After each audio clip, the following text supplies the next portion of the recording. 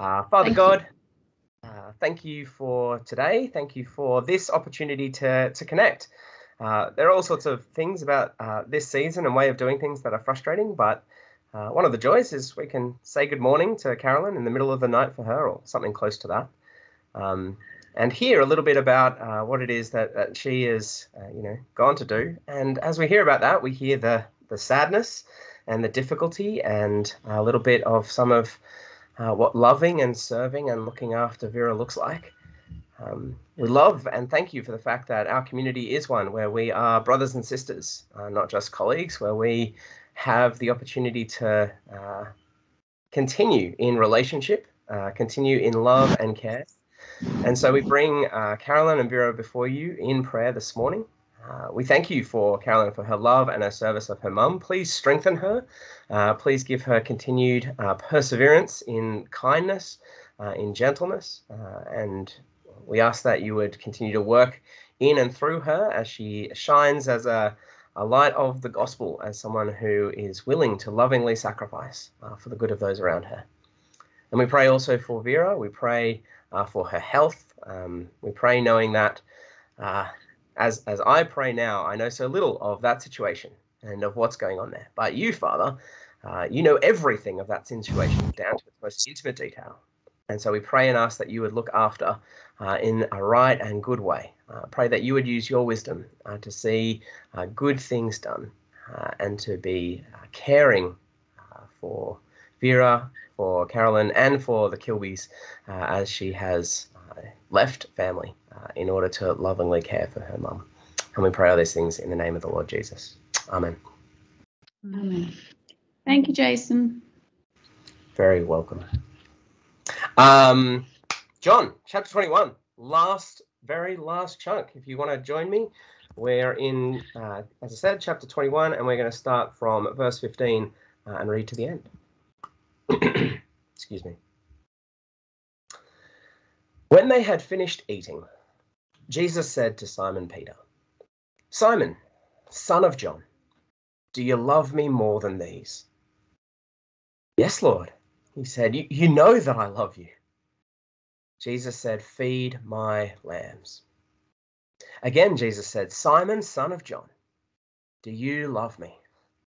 He said, "Yes, Lord, you know that I love you." Jesus said, "Take care of my sheep." The third time he said to him, "Simon, son of John, do you love me?" Peter was hurt because Jesus asked him the third time, "Do you love me?" He said, "Lord, you know all things.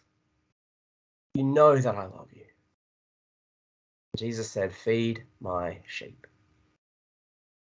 Very truly I tell you, when you were younger, you dressed yourself and went where you wanted.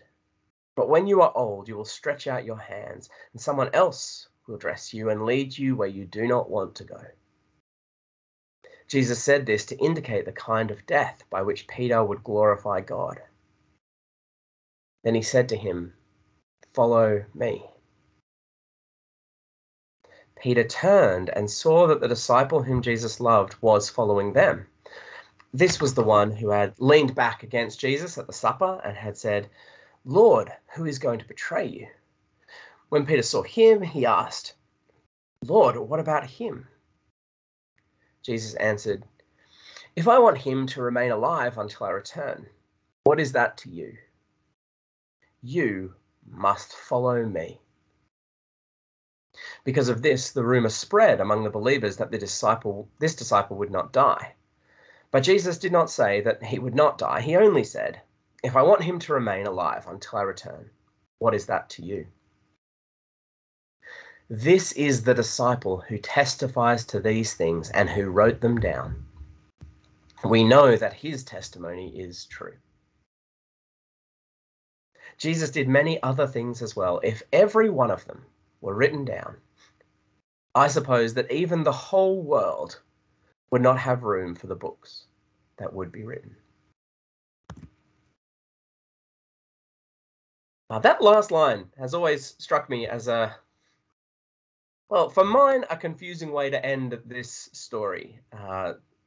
in some ways it makes a lot of sense. There's all sorts of other things Jesus did, but it seems like such over-the-top hyperbole. The world would not have room for the books that would be written. I don't know if you've ever been to a library and, seen a big library, the overwhelmingness. We look behind John right now. We've got a great collection of books there. Surely, if we were to fill the world with books, we would easily cover the life of Jesus. Easily, right? One big library has got to get the job done. Why end with such an absurd, over-the-top claim? I suppose that even the whole world would not have room for the books written. And as I reflected on this is a passage that I think for the first time I perhaps understood in a way that I hadn't before, just last night as I was preparing this devotion and thinking about this passage. All the way through the book of John, John has been trying to point us to the identity of Jesus. And by the identity of Jesus, I mean this God-humanness that we, no matter how long we've been Christians, struggle to wrap our head around. This idea that from eternity, the Word of God has always existed, and that the Word of God took on flesh. And that in Jesus we have God and man, we have humanity and divinity intertwined as one. And that means that in Jesus we have the ultimate of being, the ultimate of infinite love, infinite goodness, infinite kindness. Jesus knows everything, has done everything. And I wonder if this pointing to the things that Jesus has done overwhelming our capacity for books, I wonder if it's pointing to this reality that John has kept trying to bring to us.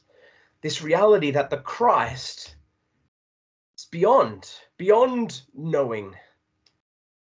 And yet, John 17:3, in knowing him is where we find life.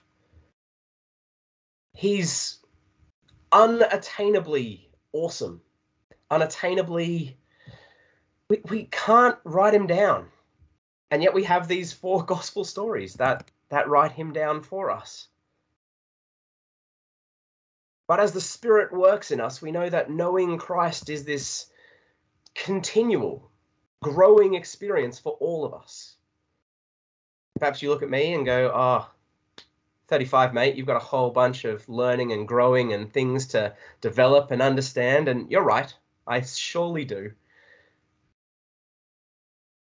But we all have so much more of Christ to grow in, to understand, to shape who we are as we get a greater sense of who Jesus is. And I think that's a bit of where Peter stands in this passage. Do you love me more than these? Jesus asks. Yeah, you know that I love you, Jesus. Well, feed my lambs. Again, he asks him 3 times, mirroring those 3 times that he denied him. But Peter, there in verse 17 at the end, Peter was hurt because Jesus asked him this 3rd time. The chutzpah, right? The opinion that after he's denied Jesus 3 times, he gets hurt when Jesus triple checks with him, that he loves him, that he follows him. Simon, son of John, do you love me? I hope that when Christ asks that of us, that we aren't hurt in our frustration. Oh, Jesus, you should know that I love you. And we look at our lives and realize, there's good reason for that question. A question we might ask of ourselves, do I really love him? And Peter has this answer. I hope the same answer that we would give. This answer that, yes, Jesus is beyond me. Jesus is unattainably good. But yes, Lord, you know all things. You know all things. You know that I love you. And in answering with Peter,